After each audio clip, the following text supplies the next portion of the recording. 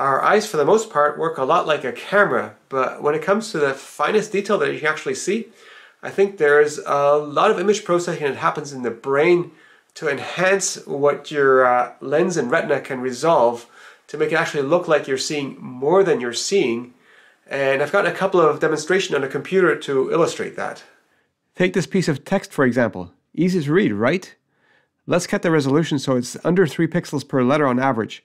It's just an illegible mess now, but if you back away from the computer far enough, it becomes legible.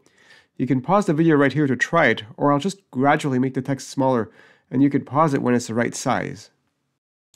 I think if you see a blurry mess small enough or from far away enough, your brain's ability to make sense of fuzzy images kicks in, and that restores it close to what it should have looked like. Also, unlike a camera, your ability to read really small text also depends on how much space there is around the letters.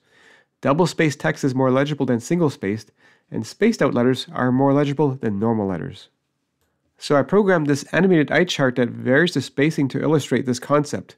I find that crowded versus spaced out makes almost 2 rows of difference on this chart, and moving 2 rows up or down on this chart is times 1.6 in terms of size.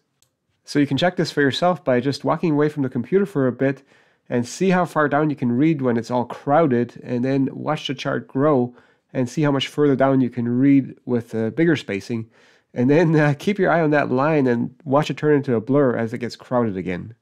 So this chart, the scale on this is actually a logmar chart, which has all even ratios between the lines, not like your standard Snellen chart. So moving up one line at a time would be 1.26 times in size, and a letter height of 5.5 millimeters at 6.1 meters away would correspond roughly to 20/20 vision.